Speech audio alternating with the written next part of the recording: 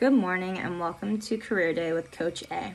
I wanted to share my experiences with you as a high school fencing coach in Garden City, Long Island. I started fencing a long time ago in middle school and loved it so much that I continued throughout high school and even college. In addition to teaching here at PS 52, I decided to continue my passion for fencing and make it into a career as a fencing coach. I currently coach the number 3 fencing team in Nassau County. Fencing is a very unique sport. Next up will be a video of 2 Olympic fencers who will show you fencing moves that you can follow along with. Have fun!